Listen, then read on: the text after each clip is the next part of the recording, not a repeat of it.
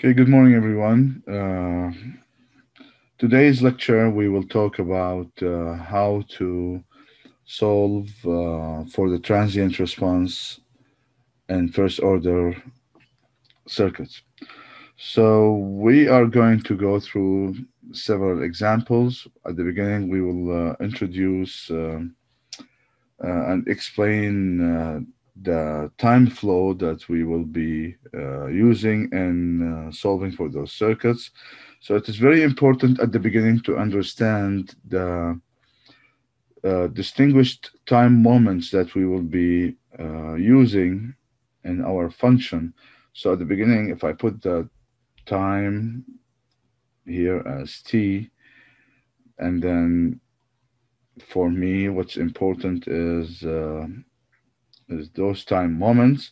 So at the beginning, if this is the t equals 0 moment, the three important time moments that we need to identify here are at the beginning as the last moment in my steady state for the first circuit. Before I do the switching, that circuit, before I do the switching, I'm calling it circuit number one. After I move the switch, I will be getting a new circuit. So that circuit, I'm calling it circuit number two. So in circuit number one, this is the moment, the last moment that I am calling here 0 minus. This one belongs to here, let me call this one circuit number one. And here the circuit has been under those conditions for a long time. So this is a steady state.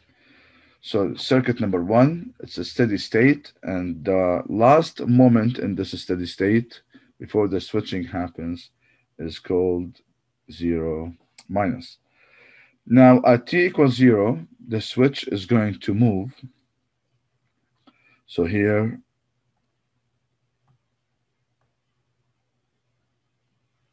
switch is moved.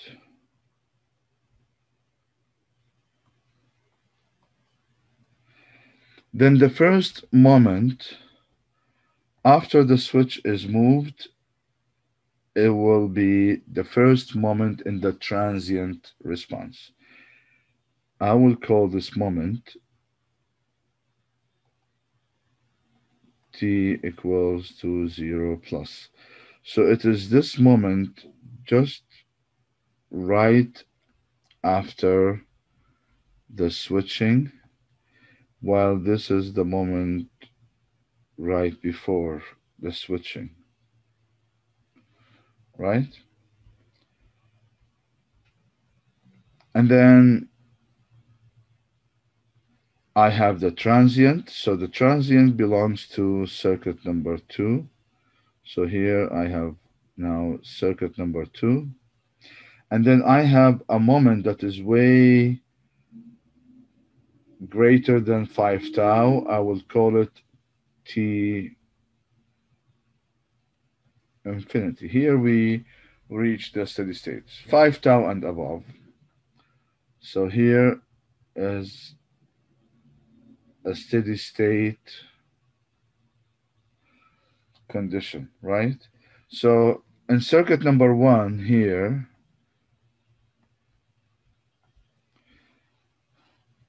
in circuit number one, I have capacitors, open circuit. I have inductor, a short circuit.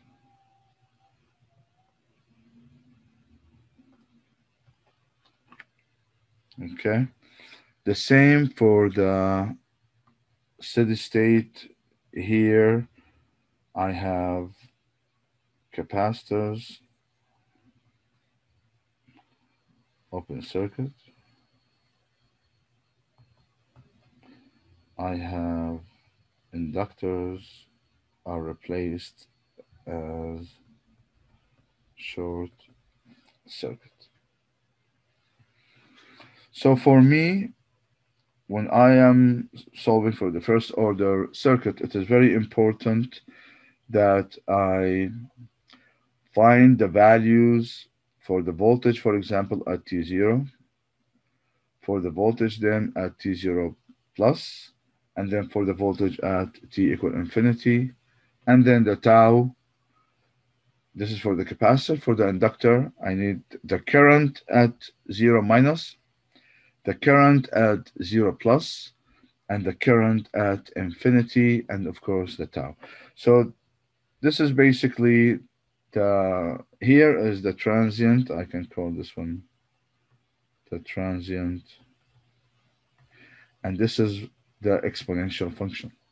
We have seen that that first order circuits are always going to respond in exponential function, either if it's charging or discharging. In both cases, the function is exponential, and this is the transient. So the 0 plus is the beginning of the transient, and the T infinity is the end of the transient. At that level, I will be reaching the steady state. So now let's look at how we can implement this understanding and what we call step-by-step approach for solving first order circuits. So I have 6 steps that I need to follow in order to solve for first order circuits, and they are very simple. If you understand those distinguished moments that we have talked about, you just need to follow this order. So the first step is basically knowing what you should be solving for. If it's a capacitor, then in this case, you need to solve for a voltage. So remember, what did we say? I need to find the voltage at the infinity, which is the steady state for the second circuit. I need to find the voltage at 0 plus, which I will be getting from the 0 minus because the voltage is continuous in capacitors. So solving for the 0 minus would basically give me the 0 plus. And then I need to solve for the V infinity, which is the voltage for the capacitors at the circuit, the steady state for circuit number 2. Okay, so this is for the capacitor. For the inductor, I will be solving for the current, but still at the same distinguished time moments. The infinity, which is the steady state for the second circuit. The 0 plus, which I will be getting from the 0 minus, which is also a steady state from the first circuit. And then the tau. So at the beginning, step number 1 is just writing the function. Put the function that you are solving. This is step number 1. Step number 2, which is the first circuit that is under DC conditions, as we said, steady state for first circuit. This still here, the switch did not move. This is the 0 minus moment that we have talked about. So what you do is redraw the circuit before the switching and replace the capacitor with an open circuit or an inductor with a short circuit because it's a steady state. Capacitors are working as an open circuit. Inductors are working as short circuits. And solve for the voltage if it's a capacitor, that is called 0 minus, or the current if it's an inductor, that is 0 minus. So here you're doing a DC under DC conditions. So you're solving under DC conditions, right? You find the voltage for the capacitor, if it's a capacitor, and this will be V0 minus, or you find the current for the inductor, and this is going to be I0 minus. So this is step number 2. Step number 3, which is 0 plus. Here the switching happened. So now you are getting a new circuit. Now, this is the condition that we use for the capacitor and for the inductor. For the capacitor, the voltage at 0 minus is the same as the voltage at 0 plus. Now remember, we're here. The switching happened. So how did I find the 0 plus? It is the same as the 0 minus because the capacitor is continuous. The voltage for the capacitor is continuous. For the inductor, the current is continuous, and that's why the I0 plus equals to I0 minus for the inductor. So that's step number 3, which is basically whatever you have found at 0 minus would be the same as 0 plus. So that's step number 3. Step number 4 is at the infinity, which is the steady state for the second circuit. Again, capacitor is replaced by an open circuit. Inductor is replaced by a short circuit. And then we solve for V for the infinity moment for the capacitor, or I for the infinity moment for the inductor. Now, step number 5 is finding the tau, the time constant. This is going to require your prior knowledge in solving for the R-Thevenin, how to find the R-Thevenin, and looking at the cases where you have dependent sources or non-dependent sources. So this is basically what we have done in previous lectures, what we have learned in previous lectures. If it's a capacitor, this R-Thevenin, tau is R-Thevenin C. If it's an inductor, then tau is L over R-Thevenin. So step number 5 is basically finding R-Thevenin, and then the time constant related to this R-Thevenin. Step number 6 is substituting what we have found in the function in step number 1. So step number 1 and step number 6 are basically here just for illustration. The main steps that you need to work on are indeed step number 2, which is finding the voltage or the current at the 0 minus. Step number 3 is the same of what you have found in step number 2. And then step number 4 is finding the voltage or the current at the infinity, which is steady state for circuit number 2. And then step number 5 is finding the R-Thevenin. And step number 6, substituting what you have found. So let's go through this example together. Here, in this example, we need to find I naught T using the step-by-step approach. Always use the step-by-step approach. The switch was closed for a long time, then opened at T equals 0. So I have here 2 circuits. The first circuit is when the switch was closed. The second circuit, the switch is opened.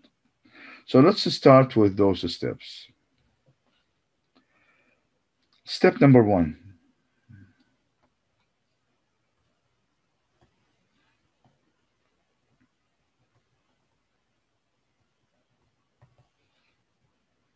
Put the function that you want to find.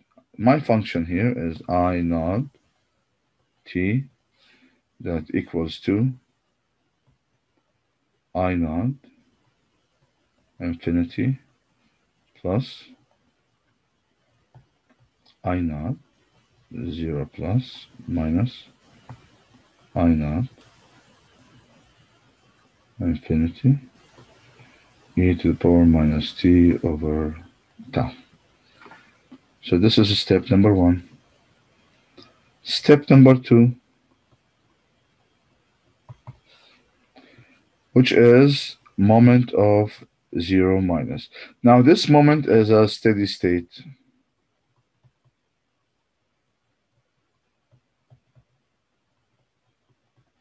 which means under DC conditions.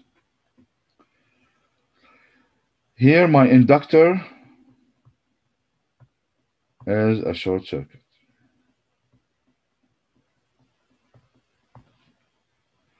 which means I will redraw the circuit now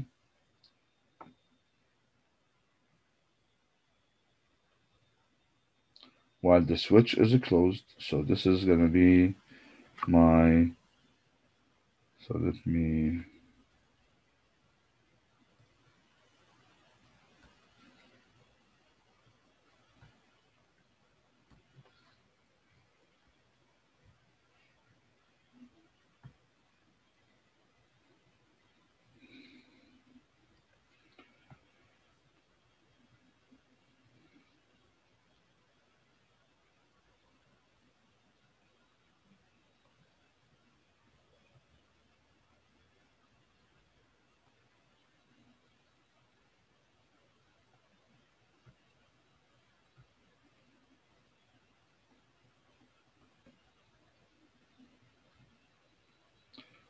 so the current here is I naught 0 minus,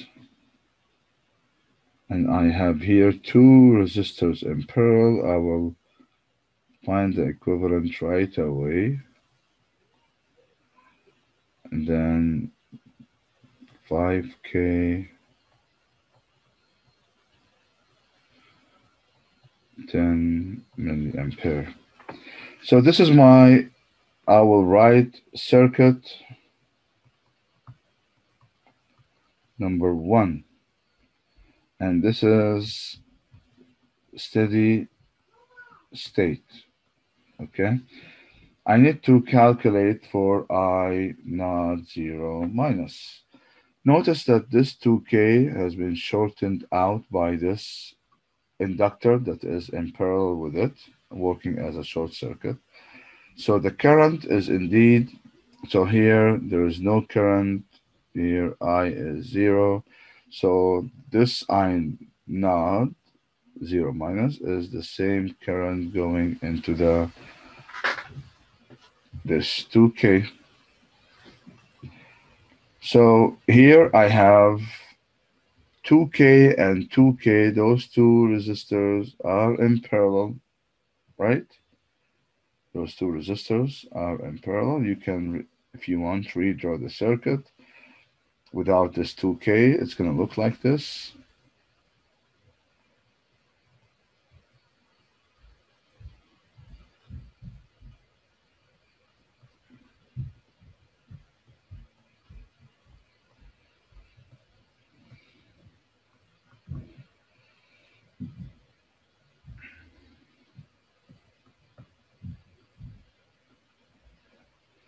Right? Notice in this case that using the current division, if you want, I have a current here.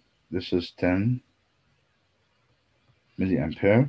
And now this current is going to split into 2 equal currents.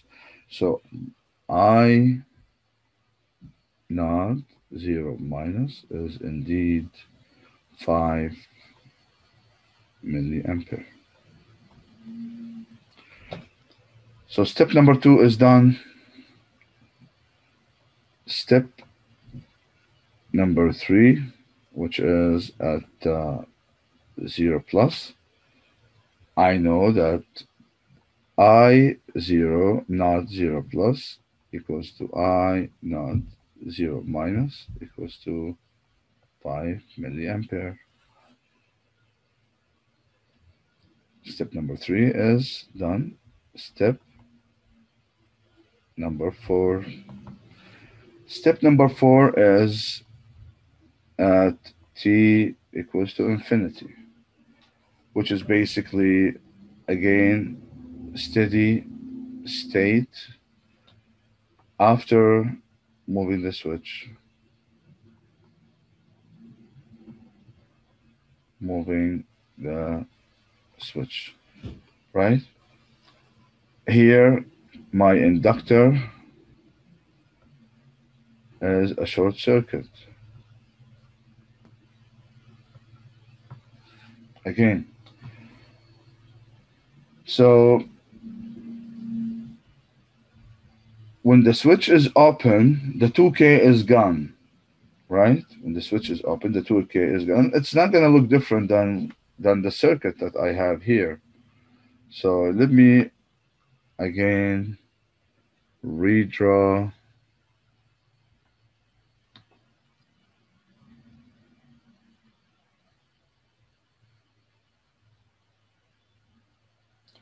so we are at step number 4. I will redraw the circuit now after the switch is open, and replacing this inductor with a short circuit. It's going to look this way.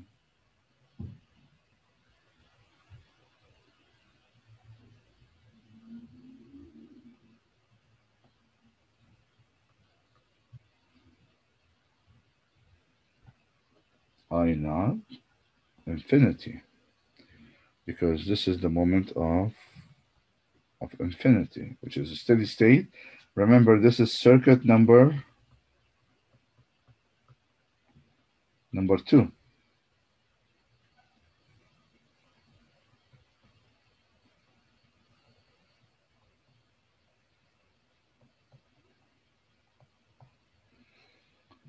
Right?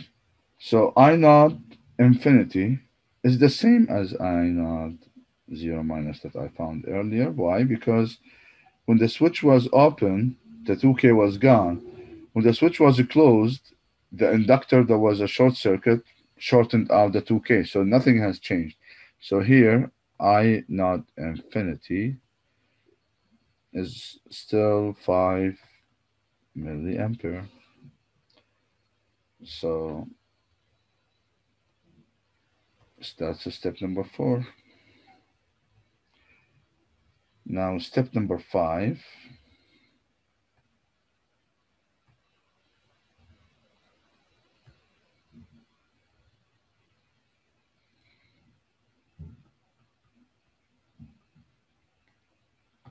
Is tau, that is L over R7. Of course, now don't forget that the switch is already open, right? The switch is open. So my circuit is going to look like this.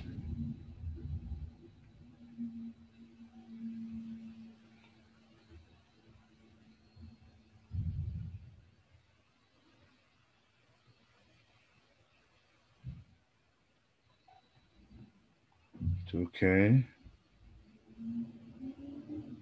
5K,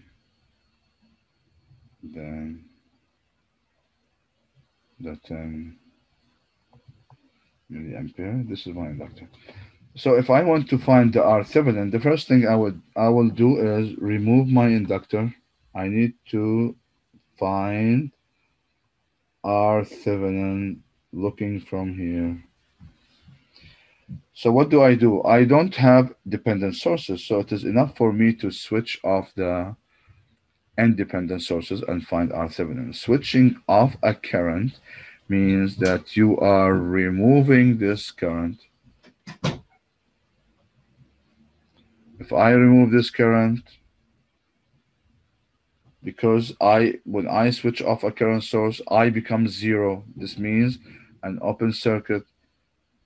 In this case, it means as if I have removed this current source, I broke the circuit, right? Now here, R Thevenin becomes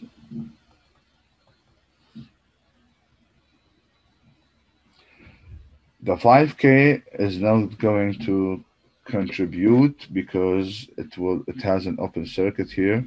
So R Thevenin, the inductor is going to see only two resistors that are connected in series. So when you find the R Thevenin, you look at what is the current that would be, how is the current is going to flow. It's going to flow this way, right? So the 5K is in an open circuit. It's not going to contribute. And here R Thevenin would be 4 kilo ohm, which means tau is L over this R Thevenin. Tau is 10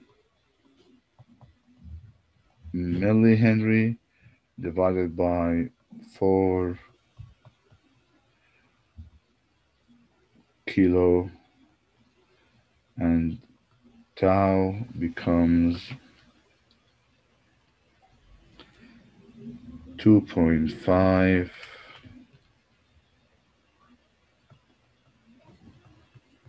10 to the power minus 6 seconds.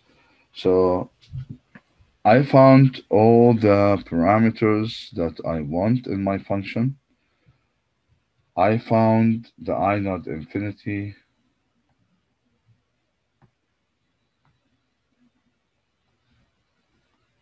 I found the I naught 0 plus, and I found tau. Problem is solved. So here now step number 6 is basically step 6 is substituting what I have found. So I have I naught t equals to I naught infinity, which was 5 milliamp,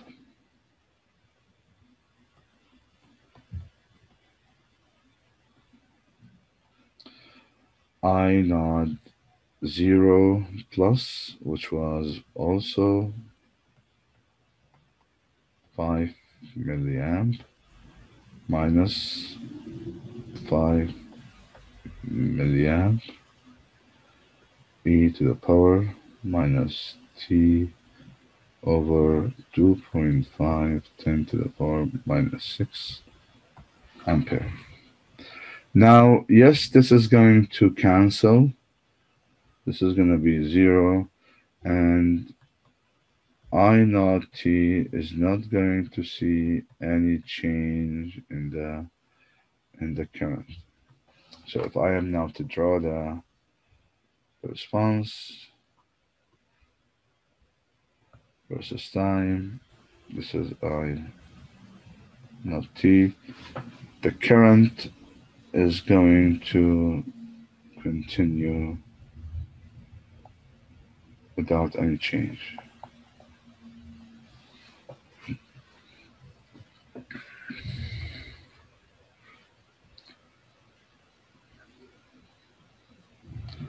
Okay, so we have a second example here. In this example, we need to find the V naught T at the 2 ohm resistor using step-by-step approach. The switch was closed for a long time and then opened at T equals 0. Again, let's put the same steps. So we have here step number 1, which is basically I need to find V naught T, but I will find it for the capacitor here first. So this is my capacitor. So this capacitor is VCT. So I have here VCT equals to VC infinity plus VC 0 plus minus VC infinity E minus T over tau. Because this is the component that I have here, so I will find the voltage first on my component, which is the capacitor, and then later on I can find the V naught T. So step number one, this is step number one.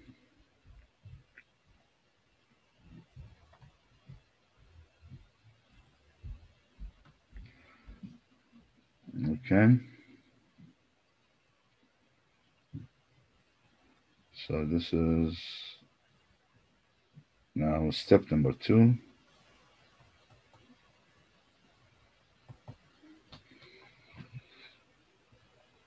Again, in step number two, this is T equals to 0 minus. So that's a steady state. My capacitor here is an open circuit. So I will redraw, and the switch is here closed, right? The switch is closed.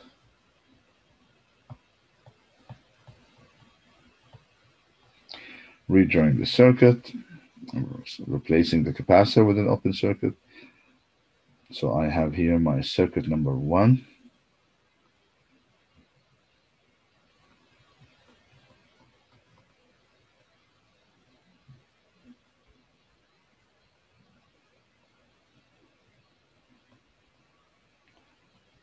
Two ohm,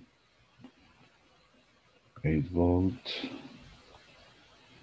2.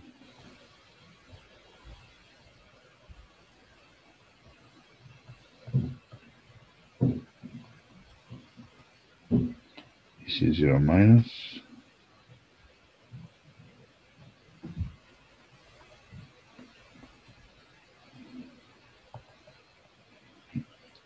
Ohm, 12. I need now to calculate for VC 0 minus. So in this circuit, I will use the nodal analysis to find VC 0 minus. I will say that the voltage here, this node is V1, this node is V2, and I will write the nodal equation. So nodal equation number one at V1, what do I have? I have V1 minus 12 divided by 1 plus V1 minus V2 divided by 2, right, equals to 0. So nodal equation at V2. Now here, what do we have here? We have V1 equals V. So once I found V1, VC 0 minus is V1, right? So V2 here is V2 minus V1 over 2 plus V2 minus 8 plus 8 over 2 plus V2 over 2 equals to 0. Now, if you solve those two equations, you will find that here we have from the first one,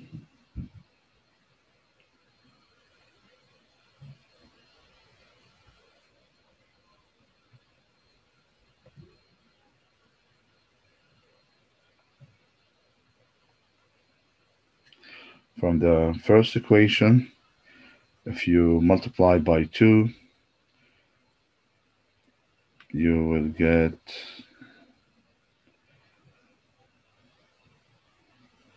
3V1 minus V2 equals to 24. Multiply by 2 and rearrange. From the second equation, if you rearrange it, you will get, so this is from 1 from 2. If you rearrange the equation, you're going to get minus 3 V1 plus 9 V2 equals to minus 20 24. Of course, rearranging and multiplying by 3, and then you can add those two equations, and what you're going to get is V2. If you add this one, if you call this one 3, this one 4, so 3 plus 4, you're going to get 8 V2 equals to 0, and V2 equals to 0. And if you substitute and 1, for example, V2 equals to 0, you are going to get 3V1 equals to 24, and V1 equals to 8 volts. V1 equals to 8 volts, which means that VC0 minus VC0 minus is 8 volts. So this is step number 2. Now step number 3, which is t equals 0 plus. I have here VC 0 plus equals to VC 0 minus equals to 8 volts. Step number 4 is t equals to infinity. Now we are at circuit number 2. This is a steady state capacitor as an open circuit. I will need to redraw now the circuit after the switch is open. Okay, so here, after the switch is open, this branch will be gone.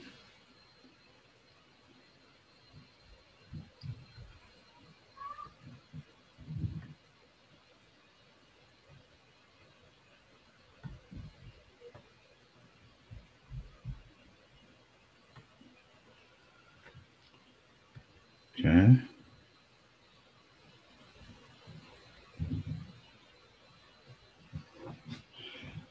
So if I am to redraw the circuit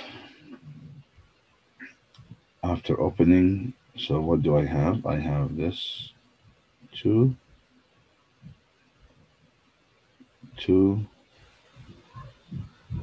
capacitor is an open circuit. I have this 1, and then this source 12 volt, 1, 2, and 2 VOT, and this is VC infinity. So this is circuit number 2.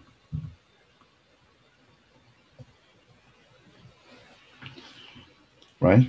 I need now to calculate for VC infinity. Now, if I look at this circuit, I can see that VC infinity is across this 2 and this 2 that are in series, which basically looks as a voltage division to me. So VC infinity is indeed 12 times 4 over 4 plus 1.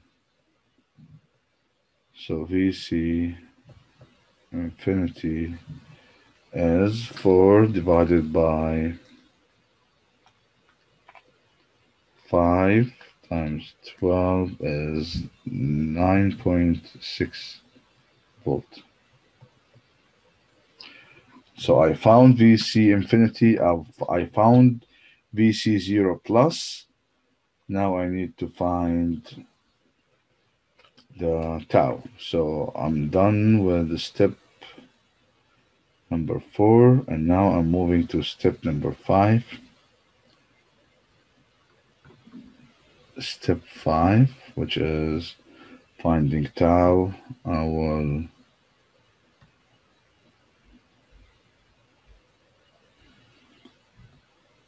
so step 5, finding tau for the capacitor. Tau is R7 C. This is after the switch has been moved. After moving the switch.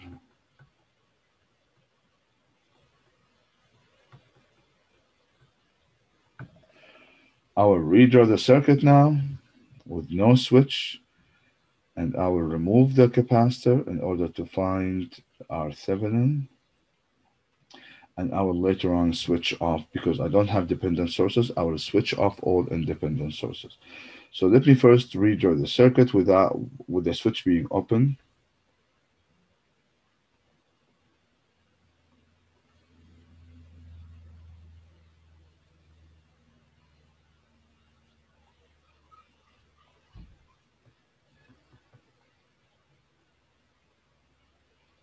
Two and two, one. Now this was the source. If I switch it off, it's going to be a piece of wire.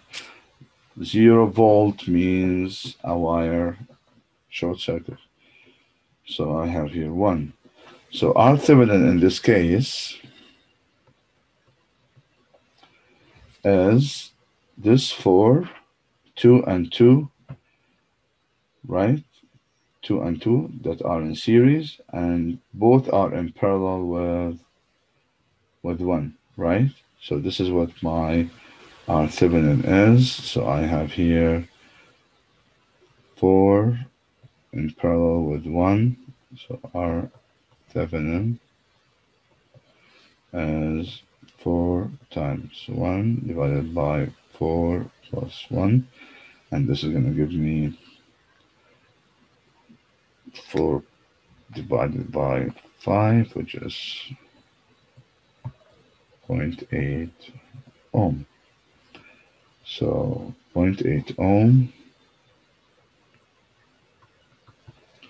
tau is 0.8 times 2 micron. So tau is 1.6 10 to the power minus 6 seconds, right? Then now VC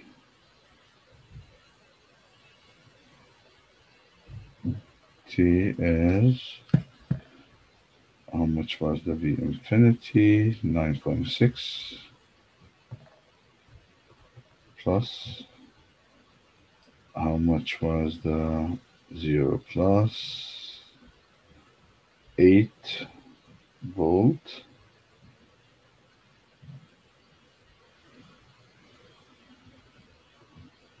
Minus 9.6 e to the power minus t over 1.6, 1.6, 10 to the power minus 6 volt. So VC T is 9.6 minus 1.6 e to the power minus t over 1.6 power minus 6 volt. And now I need to calculate V naught T.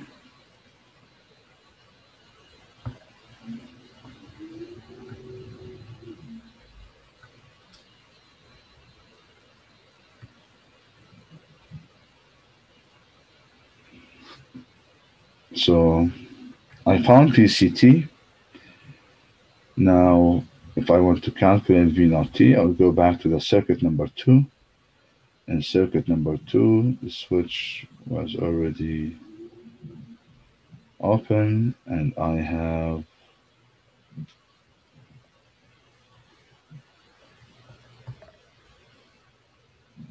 two, 1, 12. So this one is VCT. So looking at the circuit, I can see that V naught T can be found from VCT using the voltage division. So V naught T, and this is going to take me now to finalizing step number 6. I have here V naught T as indeed VCT times 2 over 2 plus 2, which means that V naught T is indeed half of VCT. So V naught T equals 2. Other than have 9.6 divided by 2.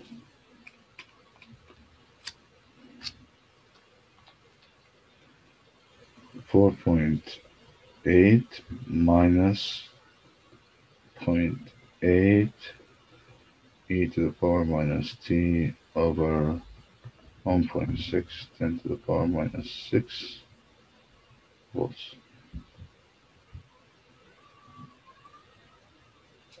So this is my function V naught T. Now if I want to draw this function,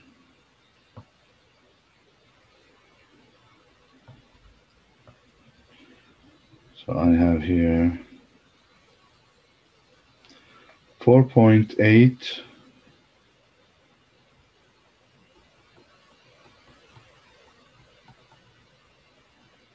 minus 0.8 e to the power minus t over 1.6 minus 6 volts.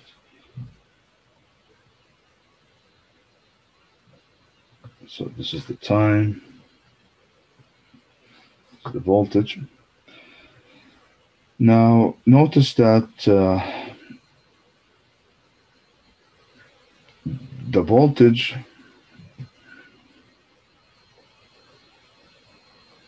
if you substitute t with 0, you're going to get 4.8 minus 0.8. Now go back to the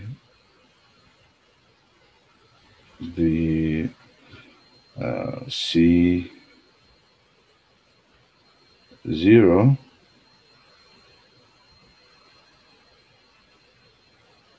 which was 8. Now remember the relationship between VC and V naught, that V naught is half of the voltage. So here I will be starting at 4, right? You can find those points. Just V naught, put t equals to 0.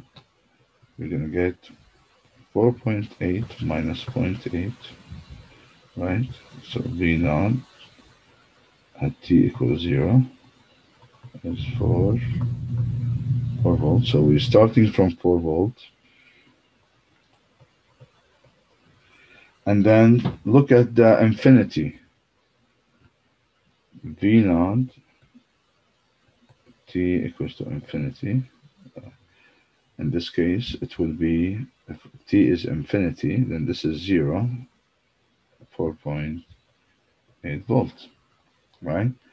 So in this case, the capacitor has moved. If this is 4.4 volt, then and this is 4.8. So at t infinity,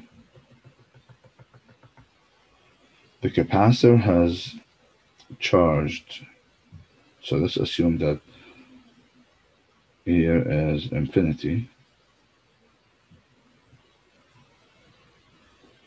So the capacitor is going to behave like this.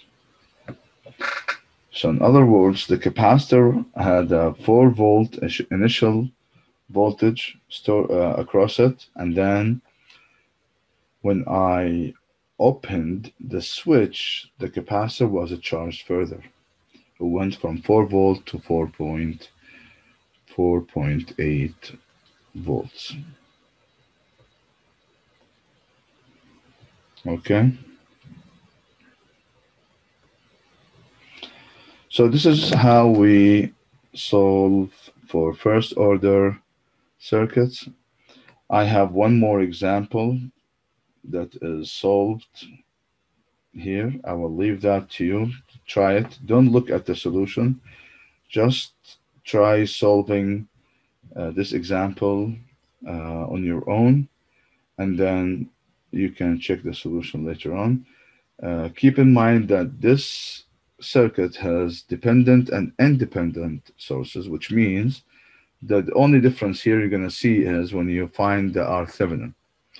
You cannot switch off the sources because you have dependent sources, so you have to use either the open circuit, short circuit approach, or switch off the independent source and hook up a source of 1 volt or 1 ampere right at the output.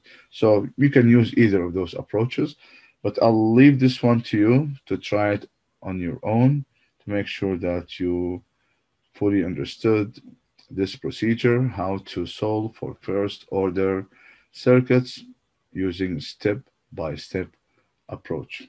Okay, thank you so much, and I'll see you next lecture.